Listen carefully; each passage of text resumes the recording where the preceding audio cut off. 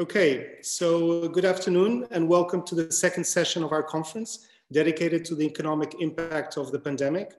Thank you very much to Gulbenkian for organizing this very timely seminar.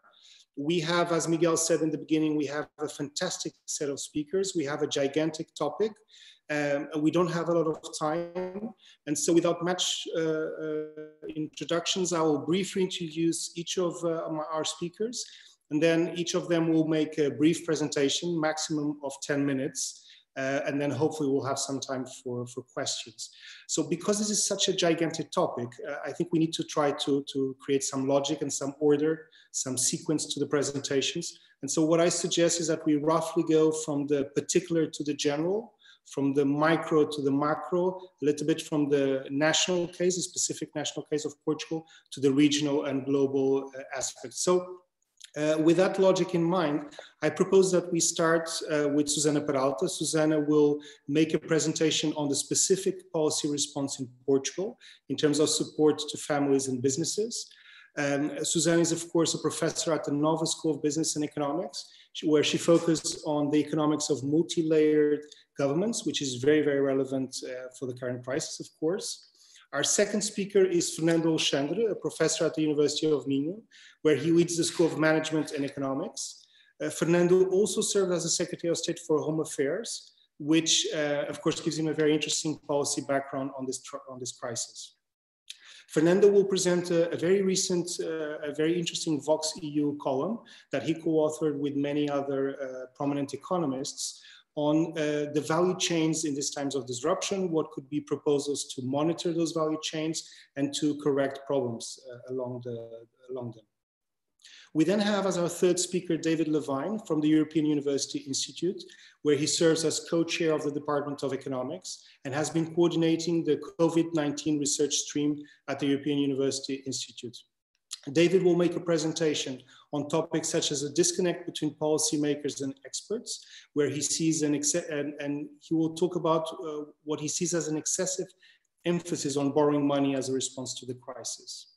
Our fourth speaker is Ricardo Reis. He will take us to the realm of central banks, discussing the different approaches of the Fed and the ECB.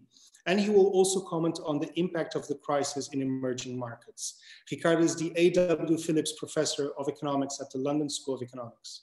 Our final speaker, last but not least, is Alex Stubb, of course, the former Prime Minister and Minister of Finance in Finland, most recently Vice President of the European Investment Bank, who, of course, a critical institution for kickstarting the economy.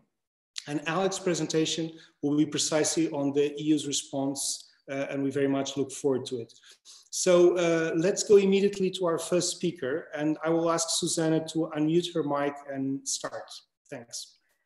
Okay, thanks a lot, Antonio, and I would like to thank the foundation and all the organizers for this very interesting conference, and also for inviting me to take part in it. I'm going to start sharing the screen with you, so let's see if this works with my slides.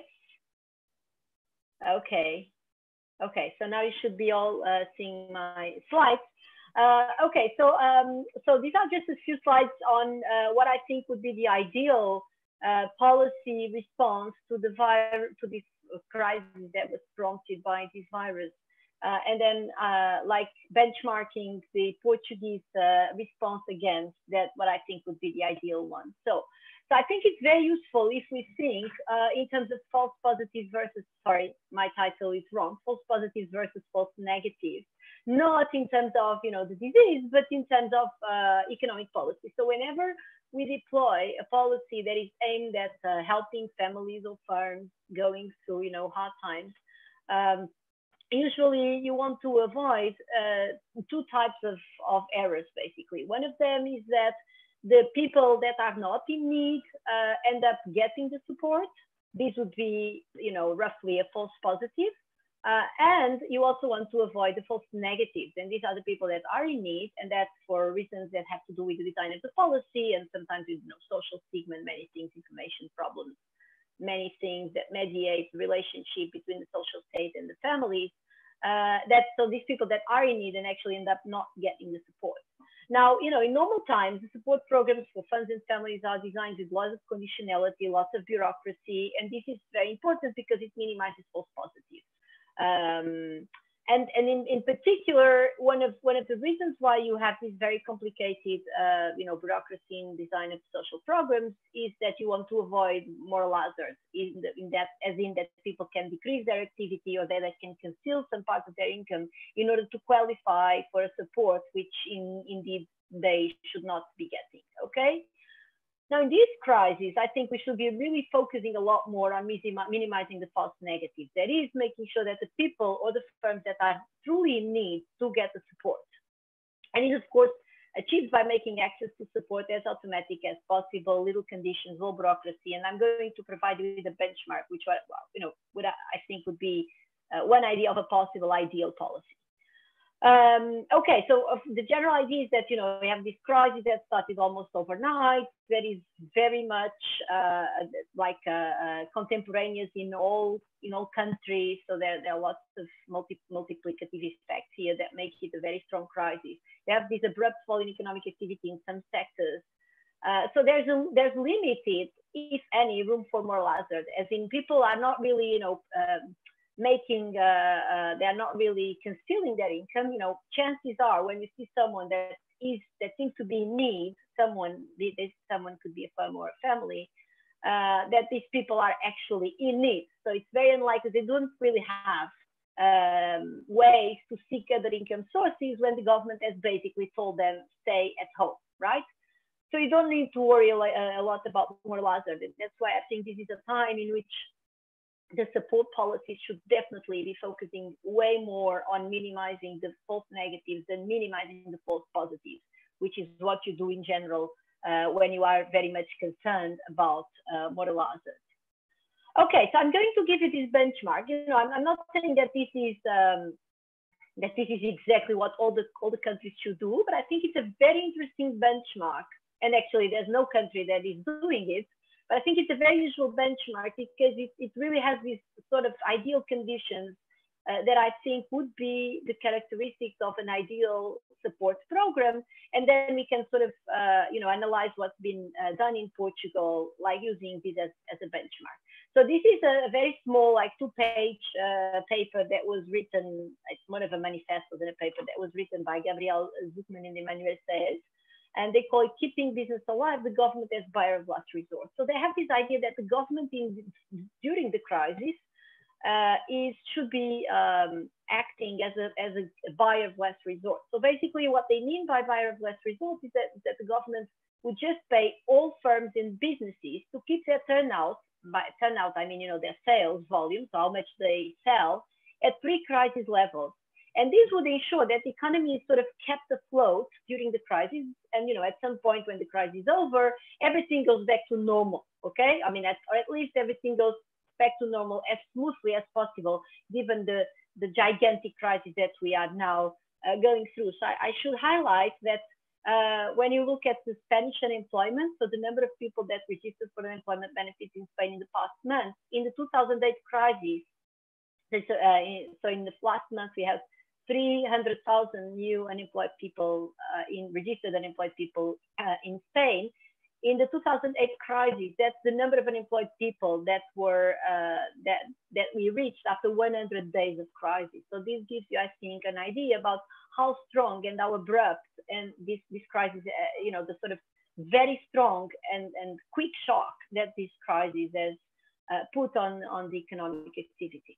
So what do I think is nice about this idea by Zuckman and Saez as a benchmark? So first of all, there's no conditions except the most important one, no dismissal. So you are going to give all, support the income of firms and businesses as long as they do not dismiss anyone, because otherwise, of course, it wouldn't make any sense.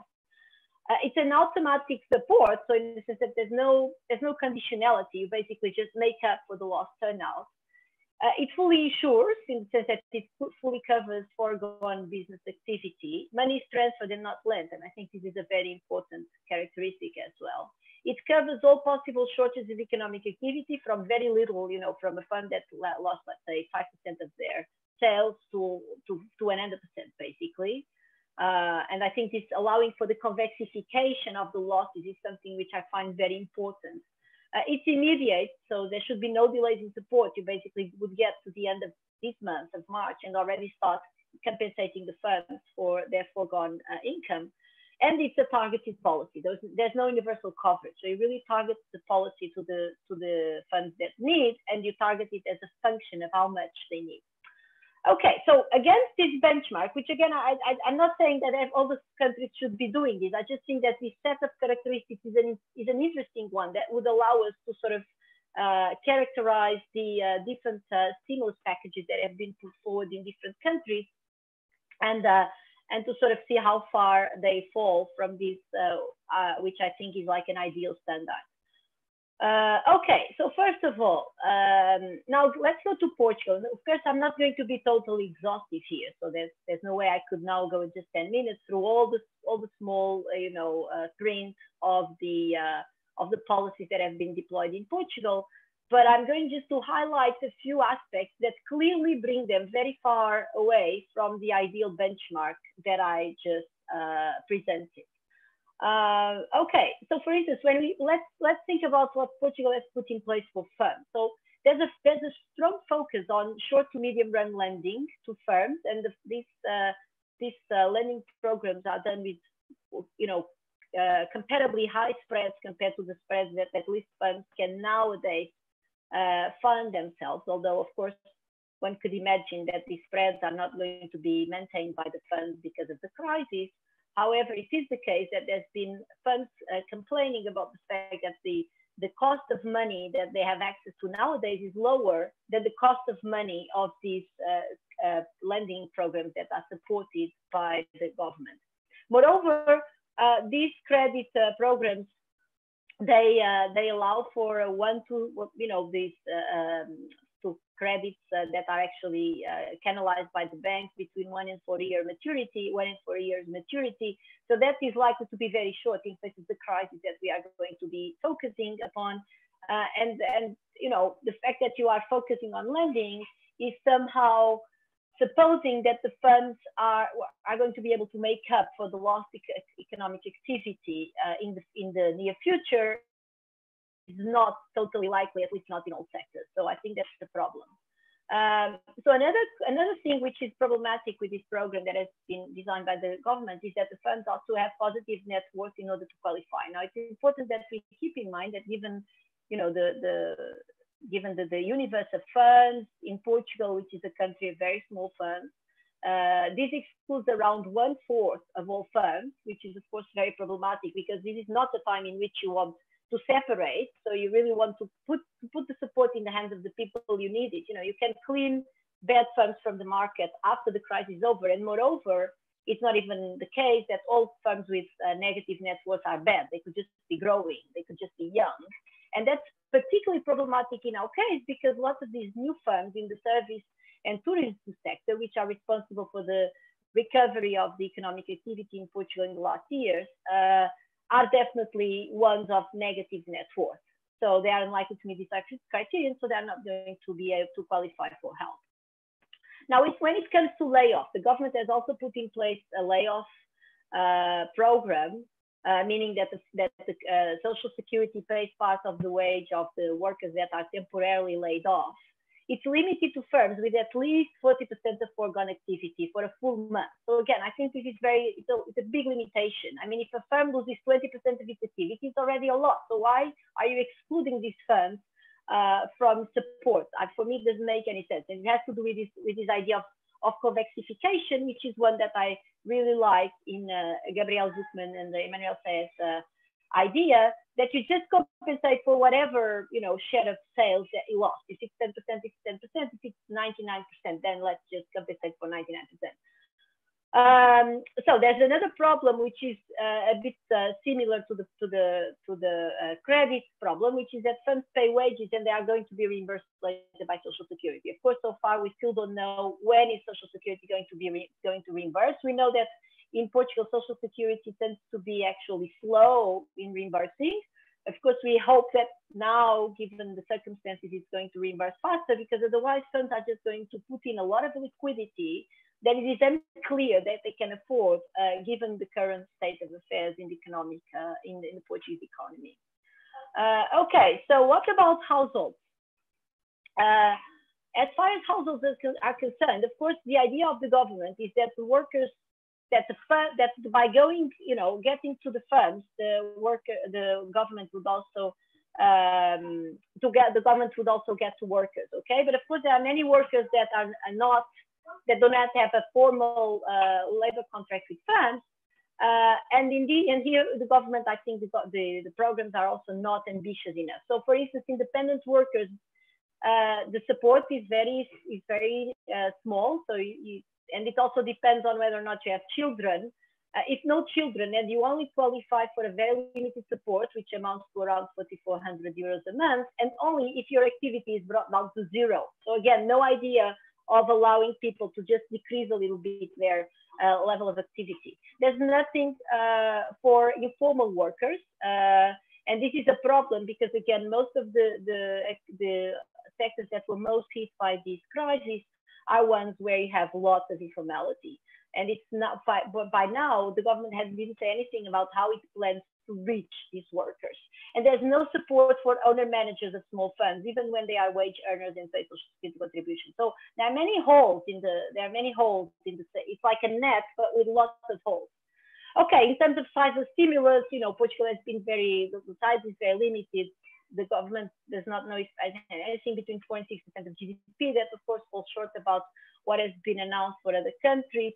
Moreover, the government has already changed its policies, the layoff policy, the income support to independent workers in very short time spans. And this, of course, is a problem because you really want to give trust to the people. So again, the idea is keep your economy afloat. If you start hesitating a lot, that hampers trust, and that I think it has a big economic cost.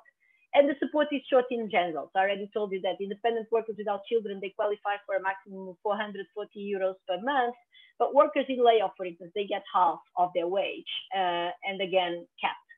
Okay, so I have another. I wanted to discuss whether universal support would be an answer, but I'm stopping here. Thanks a lot, António. Thanks for keeping me timely on this. Thanks.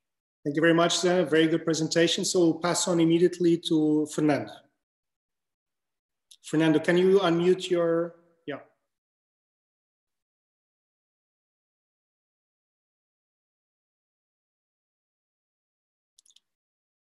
Fernando, we cannot hear you. Can you check if your mic is muted or not?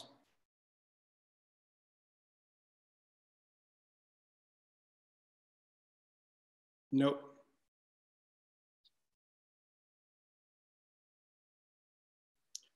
Could you try without her headphones, please?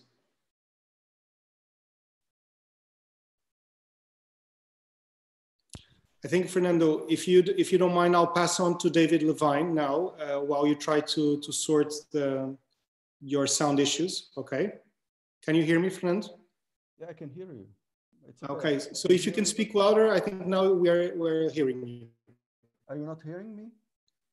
But the sound is on. Yes, speak louder, please. It's okay now? It's okay? Are you listening to me?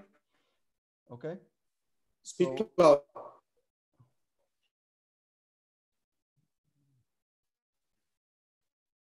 You can go ahead, Fernando. Speak louder, please.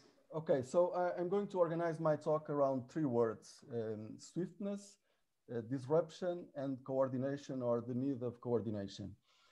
So this crisis has been really swift, really quick. The lockdown in China started in January, by the end of January in China, and now by the end of March, it reached almost all of the world. So a lot of countries restricted mobility, both across countries and within countries. Europe has introduced the reinstated border controls, and the swiftness with which these restrictions on mobility of people and also of mobility of goods have been introduced has resulted in very severe restrictions on production and distribution chains. Of course, the fact that a lot of workers are sick, the quarantine policies, the lockdown policies have also affected the production and distribution chains. across all over the world. So in the beginning, we noticed that when it first hit China, the US, Korea, Japan, Germany were highly affected by the strong impact on supply chains because a lot of components were coming from China. And of course, once you have this kind of impact on production and distribution chains, you have to be very careful because it's not only about health related products or protective equipment for health workers. It's also about a lot of very important essential goods for households that you have to be very careful because, you know, even just in Europe, just to have an idea, the delay in crossing borders increased by almost doubled in just 2 weeks. So by today, it's like 2 hours compared to 1 hour on average, like 2 weeks ago. So what we have proposed in a paper that was published in Vox CPR, as António mentioned in the beginning, is that in this situation where the production and distribution chains are affected in a very random manner that is not predictable because the production and the distribution chain are affected by the virus and by policies that result on the spread of the virus. You can have very important segments that are of the production and distribution chain that are affected. And so what we propose is that at the European level, at the national level, we should have some monitoring of, at least for some essential goods, some monitoring of all the production chain and distribution chain to be sure that there are no interruptions, no bottlenecks in the supply of essential goods to households. So this should work. So this is a bit intrusive. So it implies a lot of coordination. It implies that state has a much more intervention in the working of the economy. And the reason for that is, as I mentioned before, is that because the production, the supply is not responding to prices because it's affected by supply side shocks like the disease of workers. We have to be sure that certain products are not, the supply of certain goods are not interrupted. So what we urge governments to do at the national level and at European level is that we monitor the production chain by using all the data that we have. So we live in a world that is very rich in microdata. So we have a lot of data coming from national statistics, from the health system, from the tax authorities, from firms like retailers, from banks. So we have a lot of data, real-time data that can be used to monitor the economy and the possibility of these interruptions and to motivate policies, measures by the governments to avoid the interruption in the production and distribution chain. This is in our view, this is very important. This is very important during the crisis, and we are seeing that. So this problem is even more stringent because a lot of national economies are restraining the exports of some goods. So you have all these problems that I just mentioned, and additionally you have some constraints on the exporting of goods. So a lot of countries have been raising restrictions to exports on medical goods and other type of goods that are essential to deal with this crisis. And all this just makes the problem worse. So this monitoring is very important to deal with the shock that we are facing now, and this is just happening now and is going on in the next few weeks. But is also very important in our view to deal with the recovery. So what you have is that it all started in China. So it was the COVID contagion, and you had this supply chain contagion. But now it spread to all over the world, and as China is going to recover, and some countries in Europe are talking about easing the lockdown measures that they have implemented, you are going to restart the economy. But as you have very important parts of the economy that are not working, they are just locked down, they are just not functioning. You have the high risk of reinfection of what is happening now, for instance, in the United States and in some countries in Europe as Germany, that can affect, to have a feedback effect on China, both in terms of disease and also in the supply chains. So also at the international level, not only at the national level, not only at the European level, at the international level, to make sure that the recovery will take place once the lockdown policies are eased.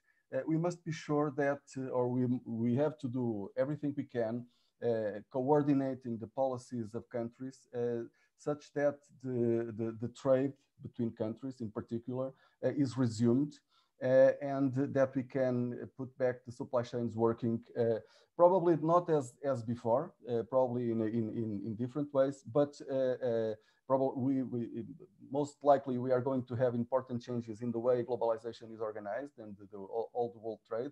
But to have a recovery, let's say in the next year, in the next 6 months, we have to be sure that this kind of bottlenecks that we have in supply chains are surpassed, because they are taken care by governments with this type of tools that fortunately we have now. So we have a lot of data. For all the production and distribution process, and we should use that data to make the production and distribution process effective, in order to make goods to reach households and workers to go back to factories, because all the work in factories depend on the work of factories in other countries. So it's not going to be easy to recover. So the shock is different, the recession is very different, and the recovery is going to be very different too from previous crises. Thank you very much, Fernando. That was a very good summary of what is a complex proposal. So we'll now pass on to David Levine. I will ask David, please, to unmute his mic and start his presentation. Thank you very much. Okay, can everybody hear me? Yeah. Okay, so there's a couple of points that I want to hit. One of the things that struck me most about this crisis is the extraordinary lack of connection between policymakers to people who actually have the expertise to analyze policy. I've been amazed to see Nobel Prize-winning economists who are getting their data from the New York Times and publishing it on Facebook as a way of advising the government.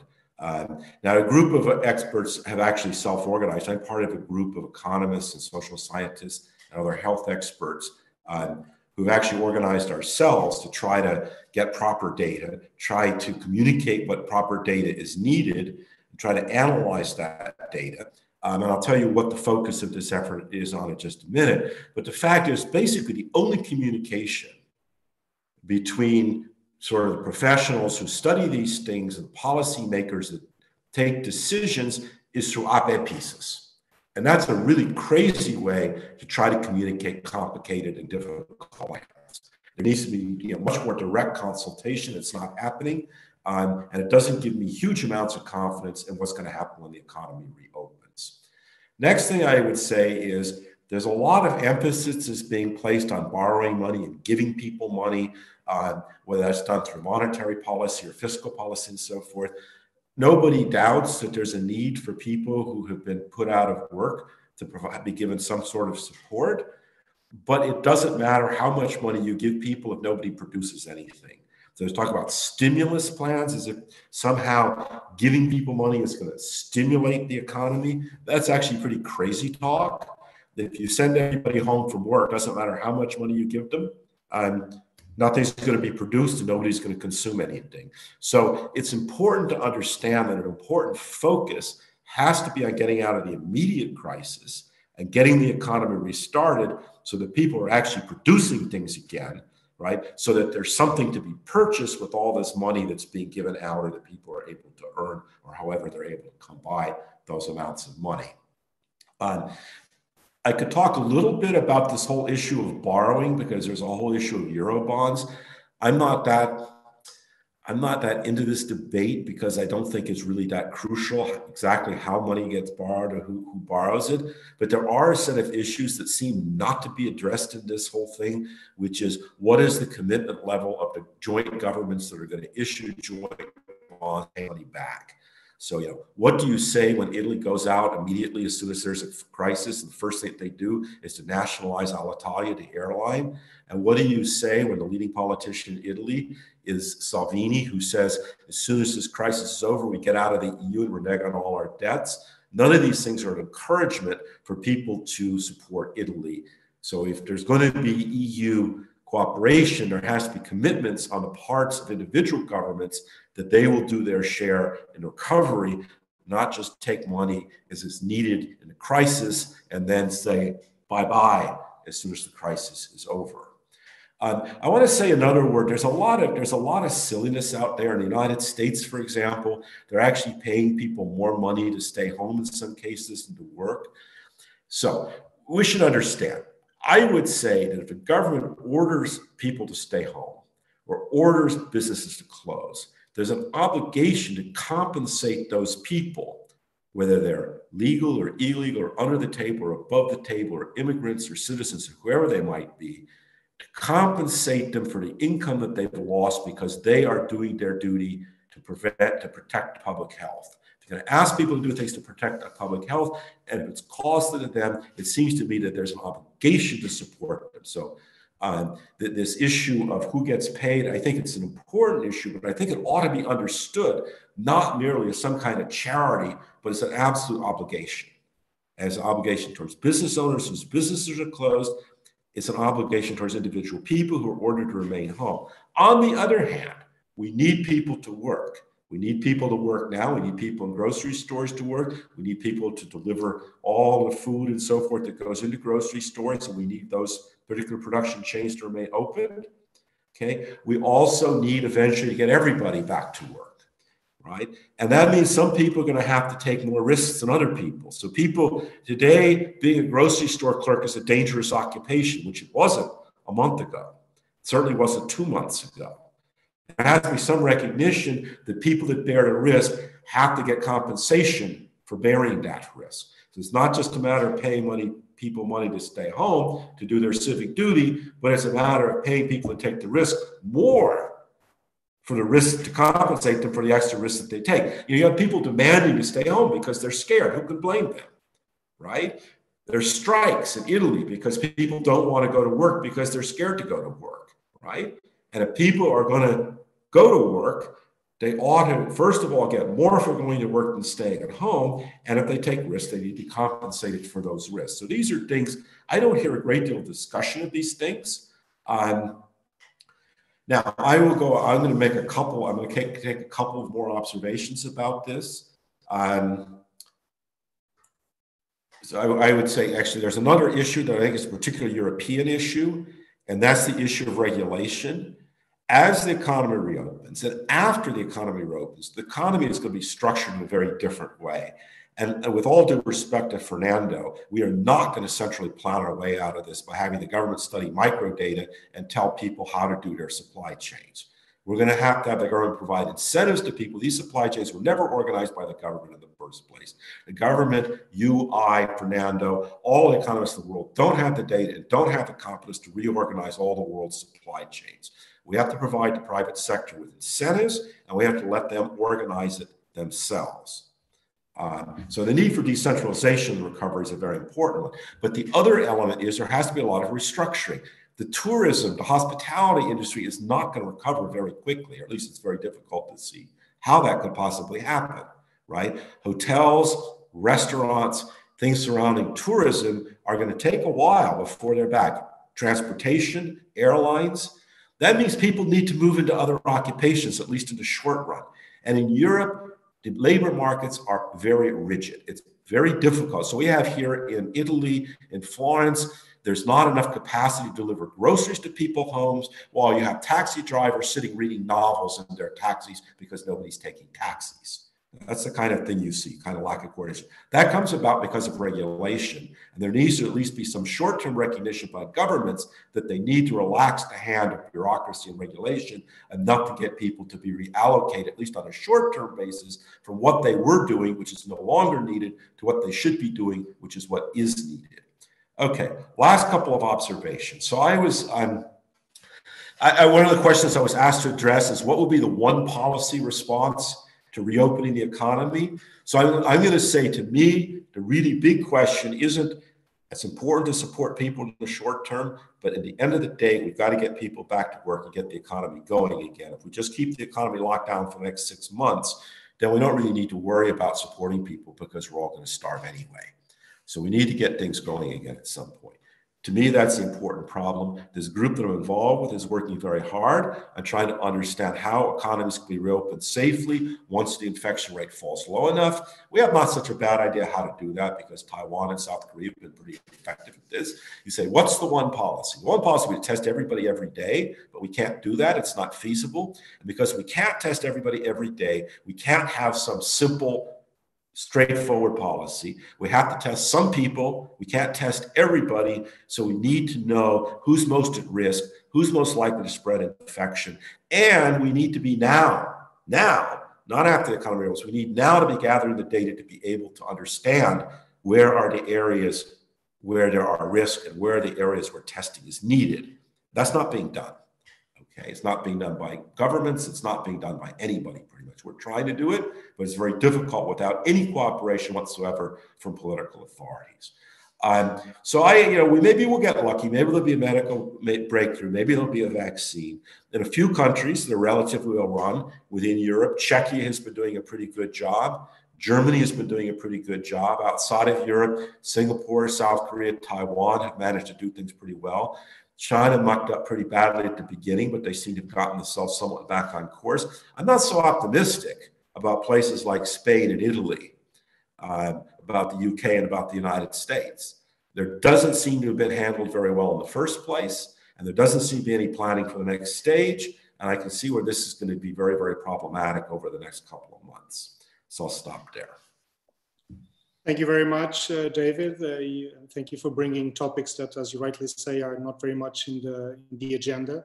I will now pass on to Ricardo Reis, who, as I said in the beginning, will focus on the role of central banks, the differences between the Fed and the ECB, and also on the impact of the crisis in the emerging markets. Ricardo, may I ask you to unmute and I already have. Can you see my screen or not? We can. You can. Perfect. Okay, great. So thank you for having me. It's really a pleasure to take part in this debate. The foundation is always just a remarkable place for debate of ideas, and this is not an exception. And especially the health panel before was really quite informative and useful. And so let me try to live up to that. My mandate for this, for my intervention, was to talk about, and as a complement to the other speakers, to talk about the role of monetary policy during this crisis. And in particular, what I'm going to do is try to compare a little bit what the ECB has done with what the Fed has done. The Fed simply because it offers a benchmark. We could do the Bank of England if people asking questions. I'm happy to do that too. But especially to prevent also a certain view, which is one, a generalized view that, well, the central bank can always print money, get us magically out of crisis by waving its magical monetary wand. And two, a very European myth, which is that, well, as long as Lagarde imitates Draghi and says whatever it takes, all problems magically disappear somehow. And it's all about whether she said the right thing or not. And neither of those are obviously correct. But I think thinking through exactly what is it the central bank did, what it can do, and what it cannot do is useful, if nothing else, to stop at those myths. Much like in the health session before us, there were some good debunking of some obvious myths that if you have basic knowledge of biology shouldn't be going around. So let me start with that. Role of monetary policy. First, a central bank in normal times has a target for inflation, its goal to stabilize prices. During these times, that is not the focus. That has not been the focus of the ECB, the Fed, or any central bank I know, and rightly so. First of all, because measuring inflation in these months is an almost impossible task. Currently in our economy, we're seeing some prices of some goods jumping up extremely, others falling, and for many, almost no transactions. An accurate measurement of inflation this month is essentially an impossible task insofar as that measure will be contaminated by all these big changes in relative prices that do not reflect the underlying trend in the absolute price level. Therefore, ignoring the inflation data for these couple of 2 or 3 months when we're living in lockdown, and in many ways the price system is in itself not working for you, we live closer right now to a rational economy than to a market economy, is the right thing to do in many ways.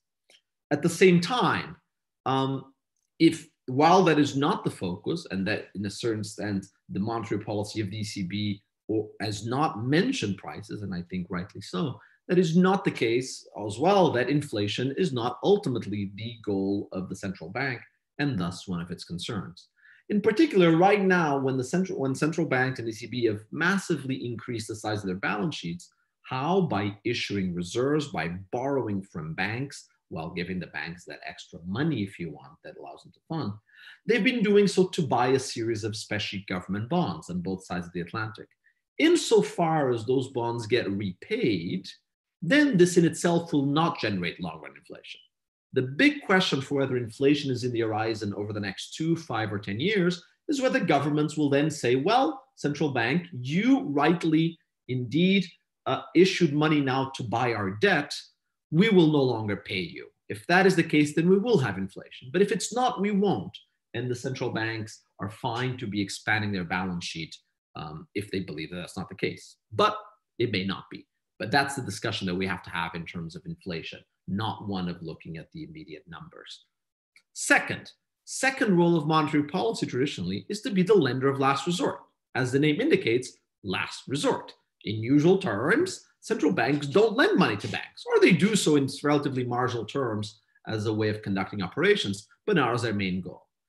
In a situation like today, though, it is precisely the role of the central bank. This is why the Federal Reserve was created in the first place 105 years ago. And this is why in ECB or in any central banks, the role they perform is to lend to the fact that in many industries, we have long-term investments, we have projects that have been started, they were being funded with funding from different sources, from the private sector, but with a great maturity disconnect between those investments and that funding. And in a situation of crisis like this, people are running for their funding. Those that were lending short-term are withdrawing their funds, and you may end up with enormous economic destruction from terminating of those long-term projects. The central bank plays a role and has played a role here. The ECB has lent in very large, essentially unlimited amount to banks. This was not difficult to achieve since we're already living in the conditions that allowed for this. But it has gone further insofar as by expanding its corporate bond purchase program, it has lent directly to large companies. And secondly, through its TLTRO program, which is nothing but a scheme whereby the ECB lends to the banks an interest rate and says, if you now lend this money to firms, we will pay you more than you would if you deposit with us, which is to say de facto banks are being subsidized to lend and therefore using banks to lend to small companies. So then the last resort has been accomplished. It's been accomplished remarkably effectively, perhaps too effectively insofar as the long-run dangers will be. And what are those dangers? The first danger is, and by the way, at the Federal Reserve, similar as this happened, the Fed, as of last week, was by law forbidden from lending to any companies. The Fed could only lend to federal institutions or could only buy government assets or government-backed assets. As of the recent, with the Stimulus Act that passed Congress last week, the Federal Reserve now is less constrained than the ECB is. The Federal Reserve could literally now, according to the law, lend directly to a company, not buy its bonds, but actually make loans to the companies. Now, dangers of this, and immediately the Fed's a good example for that, the independence. The Fed's independence in many ways was lost last week. The Federal Reserve right now, following again the new law that in some ways overcame and superseded the Federal Reserve Act, Congress gave it a chunk of money and said that for you to lend, you can lend now to companies, but this comes with strings attached in terms of what Congress says that the Fed can lend to or not. So the fact Congress is dictating some of the lending programs of the Fed in some ways. This is still, of course, going to be sorted out in practice, but at least that happened as of just a few days ago. From the perspective of the ECB, that has not happened. The ECB has retained its independence, but like the Fed, when the ECB goes and lends to large companies and small companies, not just sovereigns, the amount of credit risk increases. That is, some of those debts will simply not be repaid. When they don't get repaid, we go back to my first bullet point, which is who will cover the losses of the ECB? Will it cover itself? And if so, will it have to print money, generate inflation to pay so, or will it not? That is the danger that has been taken. Third role of monetary policy. Monetary policy is always a fiscal agent and always provides some fiscal support. The key intervention here by the ECB was to extend by another 120 billion its asset purchase program and to create this new program, the Pandemic Emergency Purchase Program, with 750 billion euros, an enormous amount where in these two programs, which noticeably the ECB can use to buy essentially the sovereign assets of any of its countries with no limitation. The ECB can now buy Greek debt, it didn't used to be able to, can buy Italian debt in whatever percentage that it wants to, and in doing so to stabilize those markets. Again, very important. In this way, if anything, slightly more modest than the Fed. The Fed over the last month and a half has been, or not month and a half, sorry, over the last 3 weeks, has been the market maker in the treasuries market. The Fed has at a daily rate bought more treasuries issued by the Treasury in the US than it did at a monthly rate at the peak of QE. It's remarkable how the Fed essentially bought an enormous amount of government debt in the Treasury market in the last 2 weeks. So has the ECB has said that it will buy it, but actually over the last week, what's been surprising and interesting about the data is how actually there's been very large issuances by many of the debt management offices, including the Portuguese one, and yet there's been a lot of private appetite to buy them. So as of now, the ECB has not had to use much of this gunpowder that it created. Having said that, there are limits to this, and it's important also to understand those limits. There's a simple arithmetic that is a little scary, and I don't want to scare you, but it's important to keep in mind when we now speak, just like Susanna was saying, well, let's spend a lot, and there's good arguments for doing so or not. And David, I think, touched this a little bit. Right now, the estimates are roughly every month of lockdown costs us approximately 3% of GDP. Different numbers, somewhere between 2 and 4. Let's use 3%. All of these fiscal measures are costing us approximately the same amount as a GDP loss. That is, it's costing us roughly 3% of GDP in fiscal spending in these measures. That means that if for every month of lockdown, debt to GDP is going up by 6%. So that means that if we are down for 3-4 months in perfect lockdown, let's include some transitory lockdown, and let's say that some of the GDP recovers. Let's not say that all this loss is permanent. It is very easy to guess that debt to GDP in most European countries is going to increase by something like, by the end of this year, something like, let's say 10 to 25% of GDP easily. That's a lot of debt. There's only so much that the ECB can do. There's only so much that a private sector that has little output that's trying itself to smooth that is going to be able to finance this. And so there are limits to how much of this it can do. Yes, let's buy of last resort, but very soon we're going to start doing this fiscal arithmetics to figure out how much it was, and the numbers can get scary very, very quickly. Fourth role of monetary policy in a central bank, to be the macroprudential financial regulator. Here, the ECB is very limited in what it can do, insofar as it's the national central banks and different financial regulators that can play a role. And here there are two important dimensions. First is the debt moratoriums. It's telling people you only need to pay your debt in 6 months. All debts get delayed for 6 months, and interest gets forgiven, and with no interest charged. In many ways, these are the right policies when it comes to the economics or to the productive capacity, falling along the lines of some of the things that Fernando was saying or Susanna was saying. But it is important to note that these put enormous strains on the banking sector. In the same way that we're saying that the state must now serve as a lender to the private sector, so does the banks are part of the private sector that is, would be asked through debt moratoriums to provide that credit which some of them don't have. Now, of course, this then becomes complementary to the lending role of the central bank, but it is using banks right now as opposed to public institutions. And so myself, I've proposed using instead for some of these roles, the European Investment Bank or the public institutions, because using private banks is very dangerous in terms of the effort that you require of them. Second, the capital of banks. we learned from the last financial crisis, but we knew it even before, that when the capital of banks gets depleted, we have inevitably credit crunches and difficulties. Therefore, many countries, and especially in Europe, have started adopting and regulators forbidding banks from, through regulation, paying dividends and depleting their capital stock.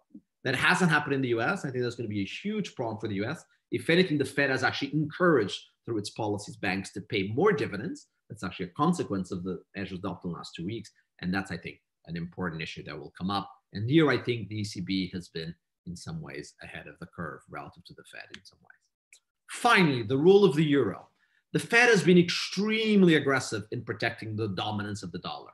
It did so through the so-called central bank swap lines, lending dollars, as many as were needed, even as people wanted to terminate the dollar investments.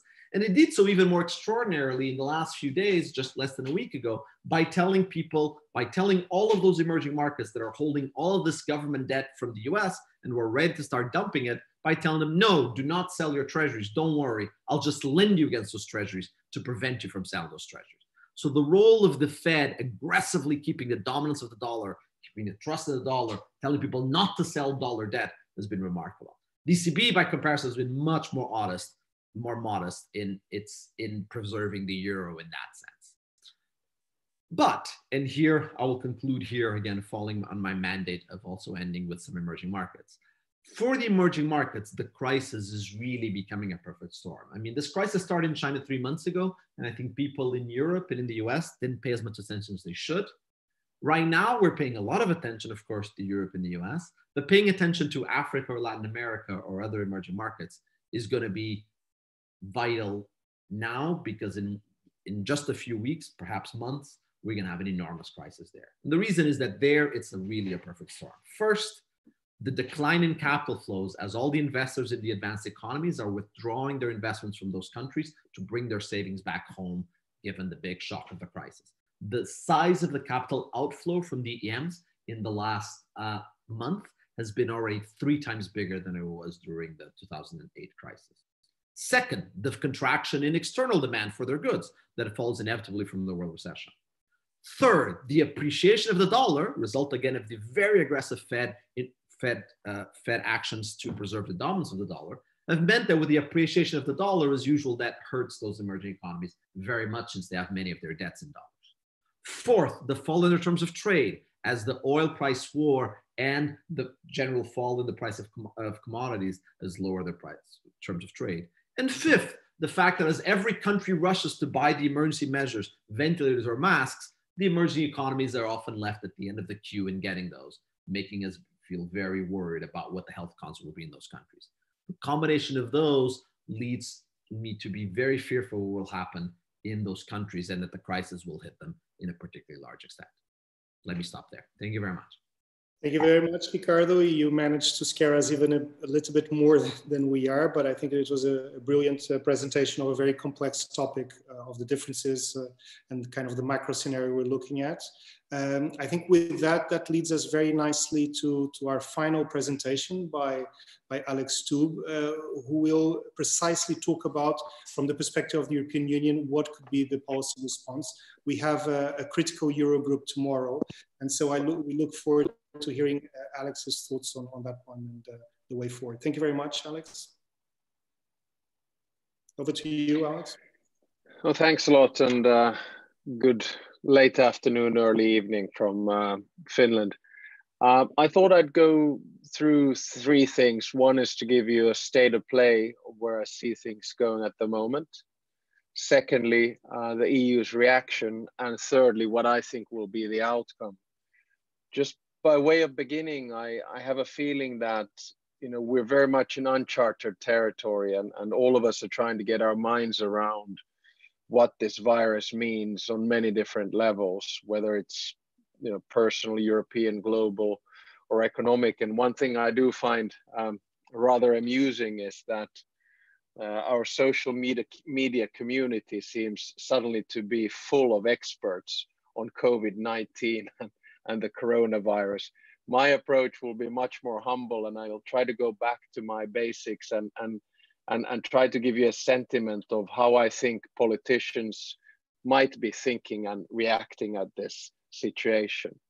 So first, the state of play. Now, point number one is that this is a completely new situation for any decision maker or politician at the helm, whether you come from an authoritarian dictatorship, whether you come from a democracy. We should not compare it to anything that we've had previously. I was intimately involved with the financial crisis 2008 to 2015, but it's nothing like it. It's not like the asylum crisis of 2015 either. It's completely new, and it will have an impact on everything. Secondly, I think what makes this so unique is that it touches every one of us. It has a global dimension, it has a regional dimension, it has a national dimension, it has a local dimension, and it has a personal dimension. It's one of those things where you really can't detach yourself from it, no matter where you are in the world, and it's going to impact us in many different ways. And that's what I think makes the global community so much more aware of what is going on, because the impact is so global and at the same time so personal. My final point on the state of play, and I really echo what the previous speaker said, is that it's quite simple from an economic perspective, that this will and has already hit growth and value chains. This will and has already hit debt levels and the types of packages that we'll see coming not only from European states, but more broadly. And this will and has already hit unemployment, whether in the United States, skyrocketing week after week, in Europe or anywhere else. So the situation is very much an unknown. And that's why I think it's very useful to try to find solutions. And I think David talked about the sort of disconnect between policymakers and say academics. I think it might exist, but I do think that the dialogue is actually more vibrant than it has been ever before. And one of the reasons is that, you know, politicians take advice from civil servants, and civil servants take advice or try to find concepts, say, from the world of academia and the transnational world. And in that sense, I think there's an interaction, whether it's through Facebook or anything else. And we need more of this interaction. My second point is the EU reaction. Now, what usually happens in the EU first is that every country goes native, right? I mean, you start protecting your own, you go into this nationalistic mode of communication whereby you say that, of course, we will help you out, you know, there'll be protective measures, we'll close borders, we even stop the free flow of goods. This is quite normal in these types of situations, and that was what most European leaders did in the beginning. Secondly, another thing is bad communication. I mean, never underestimate the capacity of a European leader to bash Brussels and the European Union and then try to take credit themselves. It's just a classic situation. And we saw that in the beginning of the crisis as well, and still going on a little bit. But then we come to the good news. And I mean, no matter how much you look at the detail, the message of the European Union at the moment and what we'll see coming out of the Eurogroup and ECOFIN and later the European Council is going to be a positive one. To me, there's a cocktail package of 5 measures that the European Union will take in one form or another. And they're well known to all of us and have been mentioned. The first one, the most important one, I think, was the ECB PEP, the Pandemic Emergency Purchase Program, 750 billion euros. I think the second most important is actually what my former alma mater and employer is doing, the European Investment Bank with its credit guarantees. It came out very forcefully in the beginning, and that has an impact on the real economy and small and medium-sized businesses. Thirdly, I think the European Commission is doing exactly what it can do with the instruments that it's been given. So 2 days ago they launched, or a few days ago they launched the SURE package. It's a sort of a Commission employment fund of 100 billion euros. I think the exact right move. Fourthly, you have the ESM credit line coming out. And in the beginning, again, I come back to the communication. I mean, you know, some countries came out and said we can't use that, and it took them 2 or 3 days to just backtrack and say, well, of course we can, no problem. And then, of course, fifthly, there's talk about, you know, COVID or Corona fund, Corona bonds, different types of credit lines. I think they're all quite welcome. And in my feeling is that now we're starting to see the European Union taking more and more action. But hey, you know, let's be realistic. The way in which the European Union works is simply 3 phases. First, there's a crisis. Then there is chaos. That's where we are right now. And finally, there's a suboptimal solution. You know, I mean, you know, we want to draw these sort of highfalutin and wonderful models, but the truth is that the outcome is always going to be a bit sublime, and let's just live with it. My final and third point is then, you know, what is the sort of outcome, or what should we be looking at this? And here I'm a bit more sort of global in my thinking than European. The first thing is a personal reflection. I think this will force a change of behavioral pattern for all of us. I mean, look, I would have been glad to fly to Portugal this time of the year to participate in this conference, but look what we're doing. We're doing it over a teleconference from probably 5 or 6 cities. We're probably being listened to in 30 or 40 different countries. We're all sitting with our families in different rooms doing, you know, schools or long distance working. It's simply changing the way in which we do things, and probably towards a slightly more productive way. Secondly, I think in terms of the European Union, it will take first 1 step back, but then again 2 steps forward. It's going to be like the financial crisis. You know, the European Union never wastes a good crisis. So, you know, when you have one of these things, the initial reaction is tough and a fight, and then at the end of the day, you come up with something which moves the EU forward. Globally, and finally, I think we'll see a shift of balance again between state and market. So, you know, a little bit like after 9/11 and after the financial crisis, the state takes a slightly stronger hold, unlike it did after the Cold War when the market started to rule. So we see a slight shift towards the state again, I think, with the Corona one. Secondly, globally, I think we will see a fight of hearts and minds between China, the United States, and the European Union. And because the US, I'm a strong transatlanticist, because the US has taken the America First policy, I think actually China, from a global perspective, will gain on this, and Europe will be a good second.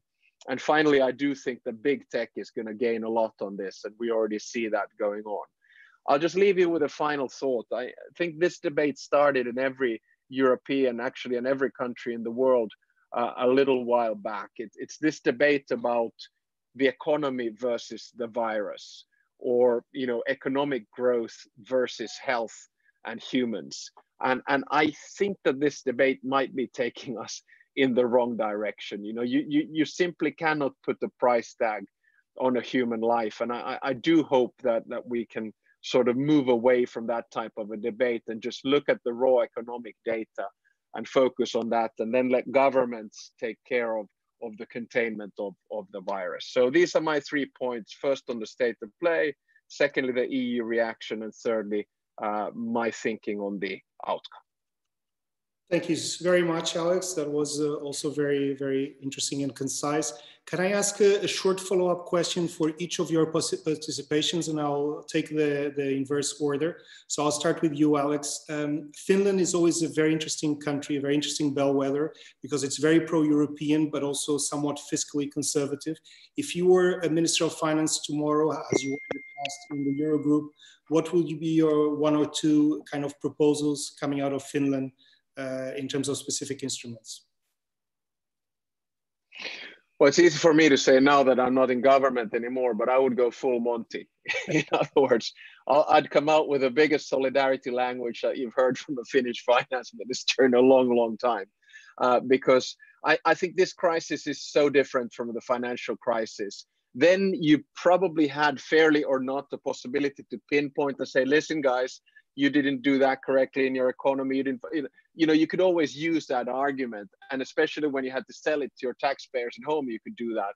And don't forget that I was in government with the true Finns when I was finance minister. So my negotiating mandate was about that wide. But nowadays, now I would go, I mean, I would basically surprise everyone, come in as a finance minister and, hey, say Finland is with you on this, whatever it takes, we're going to help out. But I think that every government tomorrow is simply going to have to do that. Thank you very much, Alex. Very clear.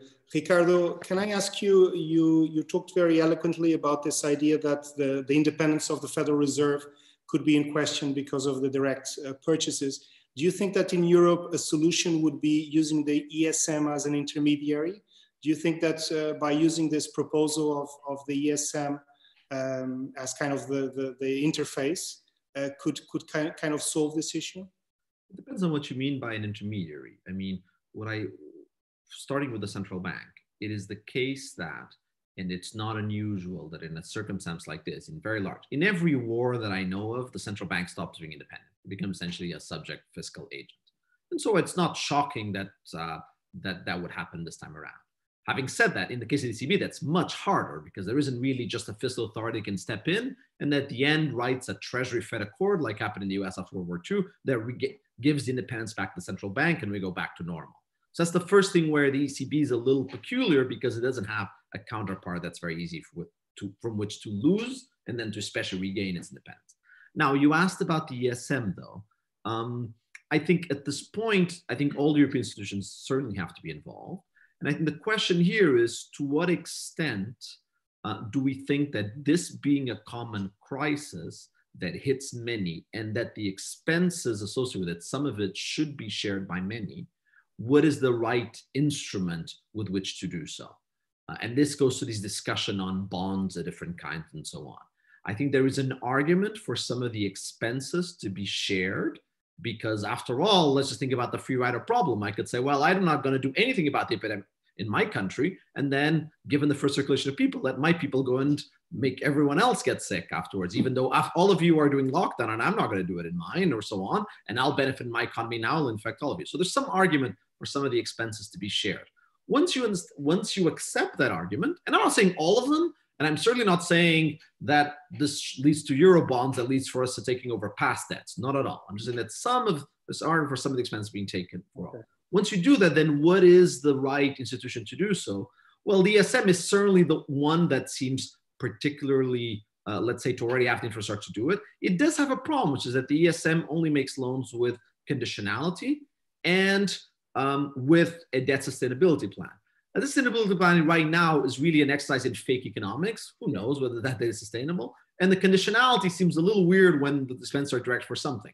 So I would prefer to have something like the European Investment Bank, which is much more targeted to a particular investment, and this would be targeted to some expenses. Thanks a lot, Ricardo. Thanks, thank you very much.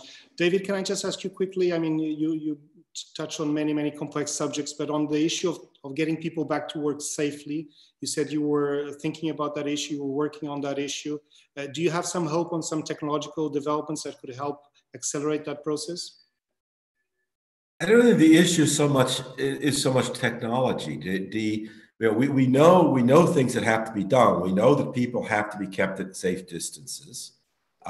We need to be able to enforce these things. We need to relax regulations so businesses can be open longer hours so they can handle customers more, don't have to pack customers in very densely. But the kinds of things that we don't really know about is we just don't know what are the really important sources of infection. For example, we need to keep people off of buses because buses are a big source of infection. We have a pretty good idea that subways are a big source of infection. So the problem is it's very difficult to get data on how people got infected. So we don't really understand the channels all that well. So what we did during the lockdown is we basically closed down all the possible channels. Great, that worked. The problem is to get the economy going, you're going to have to open up some of those channels again. And you need to know which are the least dangerous ones in order to do it in a sensible way to prevent reinfection and the disease from getting a foothold again. So we're in a bit, we have some ideas. There is some data on this. There are some ideas about this, but it's a bit of a fly by the seat of the pants operation. Thanks a lot, David. Fernando, may I just ask you, I mean, your proposal, you said rightly that there could be some concerns about invasive nature of such a monitoring scheme. Have you thought a little bit about what controls could be in place to avoid this kind of overreach by this cabinet and by the dysfunction of the government of monitoring the value chains? Very quickly, please. Well, I think at the European level, we have a very good preservation of rights. So the European Union has been in the forefront of this protection of privacy of individuals. So I think that is a good starting point. But of course, it will imply what David was saying about having workers back to work. Of course, we need to know what is their health condition. So it implies some more data about their health. I think it's very difficult to go out of this crisis without using all the data that we have. So market should be, according to our view, in the center of the resolution of the problems, but we have to make use of all the data that we have. That is really crucial. The objective is to identify bottlenecks, to make goods flow across borders, and to deliver to the households what they need. Thank you very much, Fernando. And to conclude, Susanna, may I ask you, you talked about, you raised some criticisms about the Portuguese approach to helping families and businesses. Would you have kind of a positive benchmark of a country in Europe or elsewhere that you believe has been kind of a good case study in terms of support to households and families? Yeah, thanks a lot for the question, António. I mean, to be honest, I think that no country has actually done everything that could be done in terms of supporting the families and the funds. And I totally agree with the speakers after me, including Ricardo, when he raised the point that, of course, the cost of these policies is very high, and that is particularly a problem in the Portuguese case because of our very big debt to the GDP ratio. And you know, it's unlikely that the full generosity that I have presented as a benchmark would be a good idea for the Portuguese economy without more support from the European Union, okay? So, right, but having said that, you know, there's been a lot more. For instance, the Spanish government, they said they put in the Prime Minister Sanchez. He said that he was going to spend something like 200 billion euros. That goes very close to 20% of the GDP, of the Spanish GDP. And I think these are much more generous policies. What I see in Portugal as a problem, and for instance, if you take France has stopped all the bills like this. It's suspended the payment of all the utility bills for all the firms, which I think has a problem in terms of targeting. I think you should be targeting the support much more. But you know, that's something that is like automatic. As soon as you say that the utilities are no longer going to be paid, then the firms have a relief that gets this month already. Okay, so I think there are many small examples that could be done. What I think is really problematic in the Portuguese policies is that it leaves lots of very big holes in the safety net. And that's actually why the government has been changing them over and over again. So, okay. Yeah. Thank you very much. For those who are following us on Facebook and on YouTube, we'll have now a 3-minute break. So please hang around, and then the third session will come in 3 to 5 minutes. So thank you very much to Gulbenkian. Thank you very much to the speakers who, you know, with lots of constraints were able to join us today. We really appreciate you. And I think, I mean, obviously I'm biased, but I think it was a very interesting debate, and I hope to see you soon. And again, as Mónica said, stay safe, and hope all your families are well. Thank you very much, and goodbye. Thanks.